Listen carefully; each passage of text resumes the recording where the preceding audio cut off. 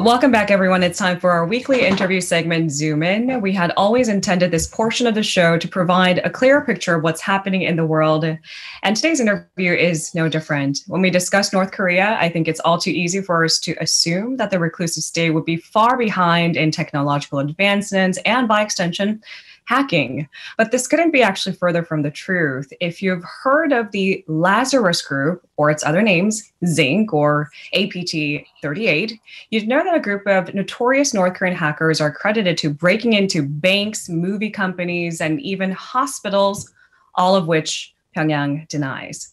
I'm joined via Zoom by author and investigative journalist by the name of Geoff White. He has rigorously looked into the Lazarus Group's multiple hacks. We'll be discussing his recently released book, inspired by a smash hit BBC podcast, The Lazarus Height. Thank you so much for joining us, Geoff. Hi, Lena. Thanks for having me. All right. Now that I've provided all the basic information for our listeners, I do want to provide an explanation. You've also been investigating cyber crimes for more than a decade, from what I understand. But this group of North Korean hackers, in your own words, are considered legendary in the field. What makes them especially notorious, and how did you first discover them? Yeah, it's a good question. What makes the Lazarus Group, the suspected North Korean government hacking group, so famous in the information security world is partly the range of targets they've been after. I mean, you've mentioned in the intro there, they targeted movie studios and banks and television companies and so on. The full range of the Lazarus Group's hacks, or at least the hacks that have been attributed to them, is absolutely astonishing. I mean, in 2014, they were accused of breaking into Sony Pictures Entertainment and effectively bringing that company to its knees, digitally speaking, turning off thousands of computers, leaking swathes of really, really damaging information. Now, for some hacking groups, that would be, the big job. That would be where they'd stop and hang up their heels, hang up their boots, as it were. But for the Lazarus Group, they went on to attack national banks, including the Bank of Bangladesh, the central bank of that country, attempting to steal $1 billion. And they then unleashed in 2017 the WannaCry ransomware attack, which went around the world, disabled computers around the world, and as you say, disabled some computers within Britain's National Health Service, bringing some accident and emergency departments to a halt. And they haven't stopped there. Their latest trick is apparently to target cryptocurrency infrastructure, so Bitcoin companies and the like, and to steal, it's estimated, upwards of $2 billion. So part of what makes the Lazarus Group so legendary is the range of targets they go after. But also, they tend to leave quite a lot of traces. A lot of computer hacking groups break in and then they cover their tracks quite effectively because they don't want to get caught. They don't want to get found out. The Lazarus Group are an interesting bunch because the way they break in is technically quite adept, and certainly the way they manipulate their access once they've got into a company is quite adept. But once they've got in, they sometimes don't tend to delete their tracks, delete their traces. They leave a lot of evidence lying around for investigators. And that means investigators can often piece together those clues and point a finger at the Lazarus Group. So we know more, perhaps, about the Lazarus Group's activities than we do about a lot of other computer hacking groups' activities. So it's almost as if there are these cookie crumbs for you to lead and to follow. And that's really ironic for me because the idea of the spy agencies or hackers would be to be kept secret. So they wouldn't want to be discovered. And so I guess I'm left wondering, and I don't know if there's an answer to this, do they do that on purpose or are they just not covering up their tracks well? It's a very good question. Part of the answer, I suspect, is that if you are hacking from inside North Korea, it's a fair bet that you won't ever face justice. You won't be brought to trial for any of these crimes. So the idea of being sent to prison for what you've done is very remote for North Korea's hackers. And so they don't feel the pressure to sort of hide themselves and hide their tracks that other hackers do. The other possible explanation is that one thing North Korea is very keen on doing is asserting itself on the world stage and increasing its profile on the world stage.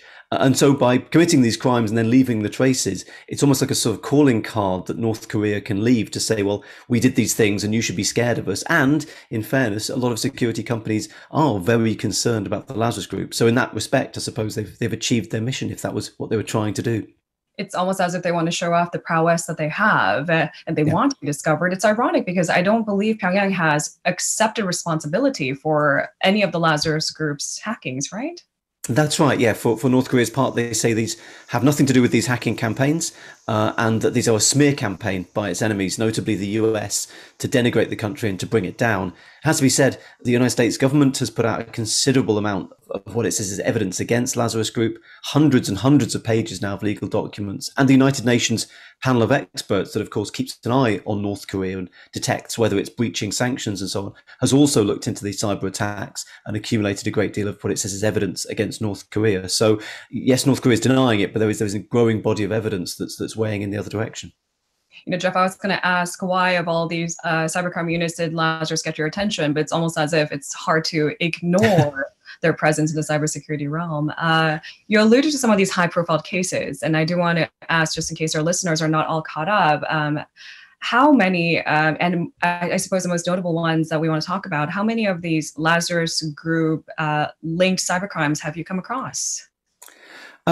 Well, simply the ones that are reported and the ones that come to our attention, you're talking dozens. And there's an interesting escalation of tactics. I mean, the Lazarus Group started out, like a lot of computer hackers actually do, starting out with defacement attacks. They would break into websites and change the front page so it had some message on the front supporting Lazarus Group's activities. They would do what are called denial of service attacks, where you flood a website with traffic and the website goes down and can't operate. These are low-level attacks. They're irritating, but some hackers wouldn't even class them as hacking. They're more digital sit-ins than computer hacking. But then you start to see this escalation in tactics, and particularly the 2013 attacks on South Korea, as a lot of your listeners will be familiar with, the so-called Dark Soul attacks, which hit banks and television stations in South Korea. That really showed an escalation, a big escalation in tactics. Suddenly, you start seeing destructive cyber attacks. You start seeing computers and computer networks taken offline, unable to operate, and people unable to get cash from cash points and ATMs in Seoul. That was a really significant upstep in the Lazarus Group's behavior. As far as hackers are concerned, I would always imagine that they'd have an objective, whether it's political information that will give them a competitive edge or money. So in these hackings that Lazarus Group is allegedly responsible for, what is their goal? It's a really good question. Look, every nation around the world, including South Korea, including the UK, where I am, they all have computer hacking teams, government computer hacking teams.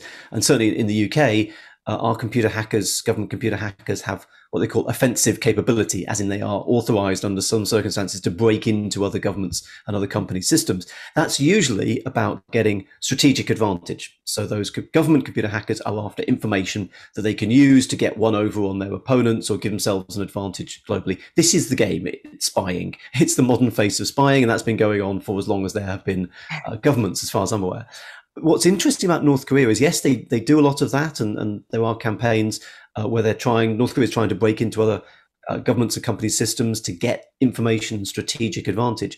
But what's fascinating is North Korea, because, as your listeners will be well aware, because of its difficult financial position, partly caused by North Korea's own militaristic ambitions, North Korea is running out of money, is desperate for money, as far as we know. And so what it's also done is used its government hackers to target financial institutions to steal cash, to take money. That's very, very unusual. Most governments' hackers aren't doing that.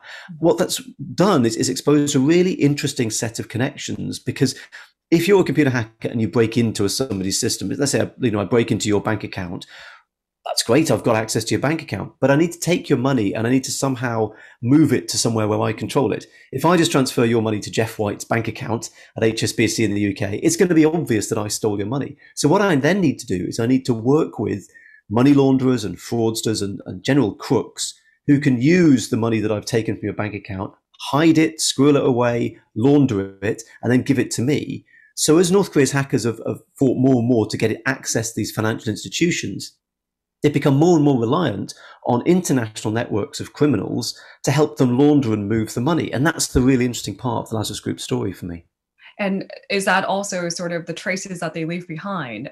If there are other international organizations who are already keeping an eye on these criminals in this case, it would be easier for them to make those links. Yeah, exactly so. At the point where you're collaborating internationally with street-level crooks, effectively, those street-level crooks are very, very vulnerable to getting arrested and to then exposing what they've been up to on behalf of North Korea, either knowingly or unknowingly. And there's a fascinating story about this. At one stage, the Lazarus Group are accused of breaking into a bank in India called Cosmos Cooperative Bank, and then stealing money from that bank, and then cashing it out in cash points around the world. So effectively, they triggered cash points around the world to spew out money, so something like $11 million worth of money. Now, what's interesting about that is, if it's very clever, isn't it, for a hacker to do that? But you've got to have somebody on the other side of the ATM taking the money and gathering it together and collecting it. Well, that requires accomplices in 29 different countries who can go out onto the street and grab handfuls of cash from the cash points as they spew out that money. Well, then you need to get the money back from those people. So you need to have these international collaborators. And what's interesting is those guys, and it is generally guys who went to the ATMs to pick up the money, they get arrested. And suddenly the police are on the tail of the Lazarus Group and what they've been up to. So you're right, the more ambitious this campaign of getting money around the world becomes, the more North Korea's hackers are forced to sort of connect with the real world. And connecting with the real world is risky because that's where the police hang out often. It's interesting because what I was expecting was Lazarus Group to be incredibly high tech, but how they retrieve the money sounds incredibly backwards and maybe even archaic. It's a good question. Lazarus Group, in common with quite a lot of computer hacking groups, some of the stuff is very advanced, that they have computer viruses at their disposal that move frighteningly quickly through a target victim's network. So they get access to one computer and within a few hours, days perhaps, they're all over that company's network. And they're very, very, very good at figuring out how companies work. They do a great deal of surveillance on their targets. So once they're in, they don't just grab the money and run. They spend weeks, months, sometimes years looking at that company and working out, well, how do they move their money around? Where is their money? How can we get hold of it? So very, very advanced stuff. But you're right, at a certain point, a lot of cybercrime ends up at the street. And so you need people, as I say, who got runners out in the street who can go and grab that money and take it out of cash points or convert it into fast cars or Rolex watches. There's a sort of heavy end, if you like, a physical end to a lot of cybercrime that often gets forgotten. I do want to highlight for our listeners that the millennial leader Kim Jong-un has been reportedly pouring in big money in science and tech and advancements of these sectors in North Korea particularly. And of course, the regime claims it's to secure a better future for the country. But the darker underbelly may indicate otherwise, the conversation we're having today. How much has the Lazarus Group's then hacking technology evolved over the years? It's interesting. It's definitely kept pace with the state of the art. And one of the really interesting things is the current trajectory for security researchers of Lazarus Group. Its current trend is to target these cryptocurrency businesses. So you're talking about Bitcoin and other cryptocurrencies. What I find remarkable is the kind of stuff that they're using and the kind of companies they're breaking into and the kind of tactics they're using to steal that money and then to launder it, to move it around the cryptocurrency world. Very, very, very advanced. You're talking about aspects of cryptocurrency that aren't very commonly known. Frankly, I think most of the planet is still trying to get its head around cryptocurrency and catch up with what this means. There is a small number of people who really understand this stuff. And even within that, there's a very, very small number of people who can control those very new, very novel, very innovative, very high-tech bits of the cryptocurrency world. And the idea that North Korea's hackers are there at that very, very cutting edge is absolutely remarkable. So their tactics, in a way, are quite basic. So look, if your listeners are after one lesson that they can take away from this, phishing emails is still the way in. Your inbox is still the target for hackers. And so look at every email, particularly if it has an attachment attached to it, look at it with suspicion, because that's how the hackers get in, and Lazarus Group are no exception. But once they're in, once they've used those basic tactics to get in, their ability to understand the victim and understand how the industry works, whether it's cryptocurrency or cash points or international banks or Sony, is really, really quite advanced. They're very good at listening and understanding the environment that they've broken into. Honestly, we've had so many experts on the show trying to explain blockchain technology, and I can say that I cannot wrap my head around it. So not only am I kind of blown away that within North Korea that's capable at the highest level, but also the fact that, from what I understand, it takes supercomputers and certain circumstances to actually work within Bitcoin or mine Bitcoin or keep track of them or use them even, right? Yes, that's right. At a certain point, you need very, very advanced computing technology to do, as you say, what's called mining, which is creating new cryptocurrency.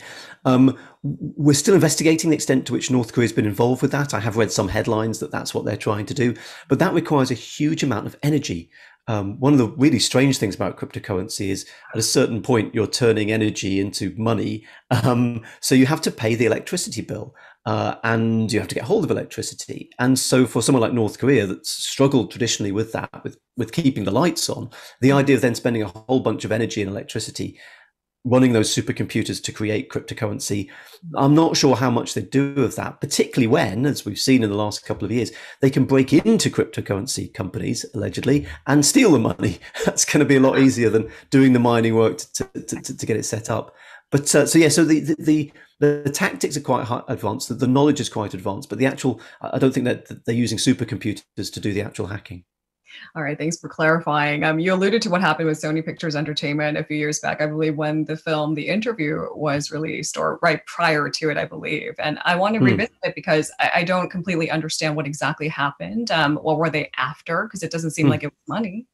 Yes, yeah, it was a really interesting attack, and I was working at the time for Channel 4 News, UK broadcaster, and I watched, like a lot of other journalists, I watched Barack Obama, who was then obviously US president, blame publicly North Korea for that hack. And I was as skeptical as a lot of other people, because at that point there was scant information, very, very little information about what had happened at Sony Pictures Entertainment. But what we do know is that middle of 2014, Sony announced that it was going to be releasing this movie, The Interview. And the plot of that is a couple of bumbling journalists who end up in North Korea, inadvertently joining a CIA assassination attempt on Kim Jong-un. And the assassination is depicted in the film in quite graphic detail. It is, I think I'm right in saying, it's possibly the only, if not one of the very, very, very few films that depicts a sitting real world leader being killed on screen in a drama. That's very rare. And it was a big decision for Sony. North Korea obviously did not like this at all, wrote to the United Nations complaining about the film, wrote to Sony, we think, complaining about the film as well, and saying this is an act of terror, I think they described it as. I mean, it's very difficult to overstate the esteem, which I'm sure your listeners will know, the esteem with which the Kim regime, Kim dynasty is held in North Korea. Showing that person dying on screen is a big thing. What we also know now is that North Korea's hackers allegedly targeted Sony very quickly after the film was announced, trying to get access to Sony. And they tried loads of different ways. They tried all the phishing emails, but they also tried breaking in using social media. So they started sending Facebook messages to the cast and crew of this film, The Interview, to try and get them to click on a link and download some dodgy material. So there's lots of different ways to break into Sony. When they eventually got in, it was a two-stage attack. The first stage was turning off the computers. And there were thousands, I think 8,000 computers within Sony were just disabled. And they couldn't even send faxes. The employees were reliant on paper and pen. I heard that the payroll, the ability to pay people's paychecks, disintegrated because the computers were offline. And so there was somebody in the car park at Sony, the parking lot, writing out checks for people's salaries and giving them the checks. It just brought the company to its knees for weeks, if not months. But then the second stage of the attack is really interesting, because they've broken into Sony and stolen the emails from inside Sony, the entire email spool, the entire email stash from Sony. And they started leaking it, but they didn't just put the emails out there and say, okay, there's the emails, have a read through them.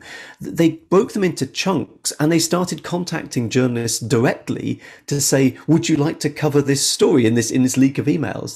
They almost parceled up the data, and they made each release of data more and more significant and more impactful. What they did was exactly the way I, as a journalist, would work. You know, if you get a leak of information, you don't just dump it all at once. You eke it out, Lena, as I'm sure you're aware. You know, you get the bang for your buck. And so that's what they did. It was a PR campaign against Sony, and it led ultimately to Amy Pascal, who's the co-chairperson of Sony, losing her job.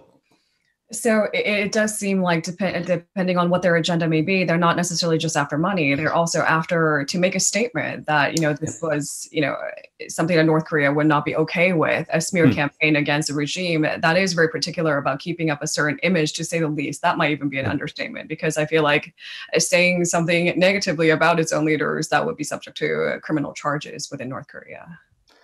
Exactly, yeah. And I have to say, the Sony Pictures Entertainment attack, I think, is the high tide mark so far for that kind of attack. We haven't seen subsequently North Korea do those reputational attacks.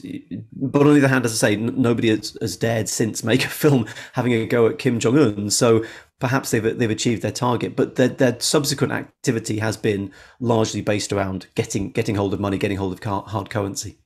I agree completely with your co-host for your BBC podcast, The Lazarus Heist, when she said something along the lines of, why didn't somebody just, create a fake country and create fictional characters as opposed to going after, as you said, a sitting leader of a country? It does puzzle me a great deal. Maybe they were trying something new there. However, it did backfire to a certain extent. As far as the movie's concerned, the reviews are split. I enjoyed it. As you say, my co-host for the podcast, Jean Lee, didn't like it. I thought it was okay. I quite enjoyed it. Ironically, the film made $15 million, I think, on its opening weekend, which obviously isn't great, but ironically is exactly the same amount of money that Sony said they spent on sorting out the hack was $50 million. So the film at least achieved its mission of paying Sony back for repairing the damage that the film caused them. Geoff, the last question I want to ask you is, of course, why is the Lazarus Group engaging in these hacking activities, and where does this really take us next? Because as you implied, governments have been hacking each other, and these intelligence agencies have been trying to acquire certain classified information for as long as governments have existed. Yeah. So where does this take us, knowing that the Lazarus Group exists? The really important lesson, I think, from the Lazarus Group's perspective is twofold. Firstly, they are working with and through and behind organised cybercrime and, to a certain extent, organised street-level crime with the people who are, I say, going to the ATMs and the cash points and taking the money. What's interesting about that is the direction of travel for a lot of government hacking groups. What they've realised is if you get caught and you get rumbled, there are going to be consequences for you. But if you can hide behind an organised cybercrime group, or you can use their tools, or you can use their infrastructure or their tactics, it's going to be harder for other governments to call you out. So you detect a hack, you know it's significant, you think it's another government, but because it looks like an organized cybercrime attack, it's really hard to attribute it. So that the direction of travel for North Korea, the furrow that they're plowing, if you like, is something that I think other governments are going to start doing. And when those two entities come together, government hackers and organized cybercrime, it's dangerous because government hackers have the time, they've got infinite government budget, basically all the government budget that they want. They've got the people, they've got the skills, they've got the patience. Organized cybercrime has the networks and the distribution. They've got the coverage. So I like to call it the organized cybercrime model. I like to call the Superman 3 model. Superman 3 being the film that was released many, many years ago. In that film, one of the villains discovers that the bank is writing off the fractions of a cent at the end of every transaction. They're just writing those off and losing them. So he creates a computer program that hoovers up all of the tiny fractions of a cent into one account and makes millions. So that's the organized cybercrime model. Hit as many people as you can for a low amount. So organized cybercrime will happily steal $5 from you, Lena, because they're doing that to 1 million people, and that's $5 million. That's the organized cybercrime model. If you put that together with the stealthy, patient, and well-resourced government hackers, and you put that together with the organized cybercrime, hit them and hope, spray and pray, high volume, low margin, put those two things together, that's a sort of dangerous trend. And I think that's what we need to sort of look at in the North Korean example, is government hackers working together with organized cybercrime and the danger of that combination. And honestly, my anxiety level has never been higher. Thank you very much. Apologies about that, Lena. Geoff, thank you so much for our conversation. You've clarified a lot of questions I've had, and it was a pleasure as always. And congratulations on the publication of your new book. Thank you. Yeah, Lazarus Heist book is out June 9th and is available. Well, the physical copies in the UK, but the ebook and the audiobook, which I narrate, just so that you know, is out on June 9th. That's internationally, so your listeners can get a hold of a copy even in South Korea. Thank you very much, Geoff. Thank you. If you're listening to our program using the podcast service, just a reminder that we do go live Monday through Friday, 7 a.m. Korea Standard Time. So tune in and help us make the show more informative by giving us your input. See you bright and early on Good Morning Seoul.